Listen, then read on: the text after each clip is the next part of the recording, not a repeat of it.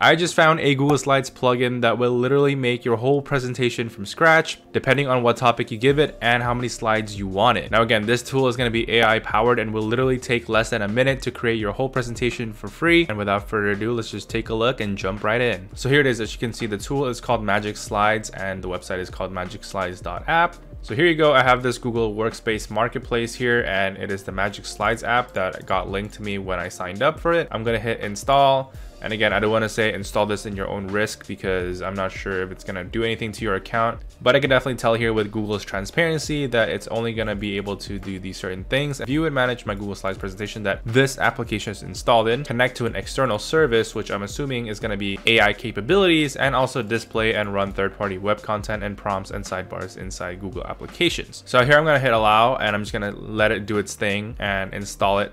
All right, so starting off with a new blank presentation from Google Slides.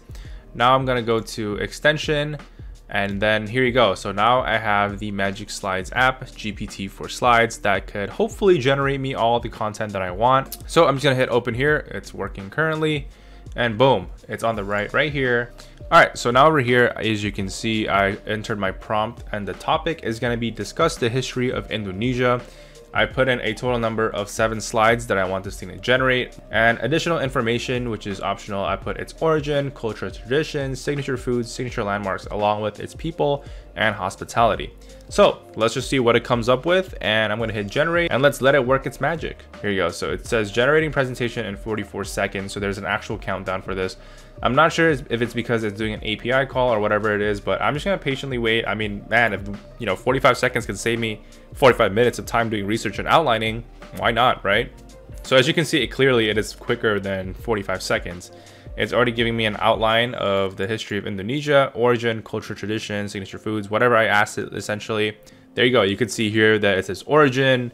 You can see here that it says cultural traditions. Traditional Javanese and Balinese dances are popular forms of entertainment, which is actually pretty accurate. National motto of unity and diversity reflects the many ethnic groups that make up Indonesia, which is, again, very, very accurate, actually, surprisingly. So give me around like 5 minutes, and let's just see how far I could pimp this out with finding photos and such, right? All right, guys, so it's been a couple minutes now, and I've just decided to deck out this presentation. It's not going to be the most professional looking one, but it's very, very acceptable. So let's just walk through it. So here you go. I have the history of Indonesia.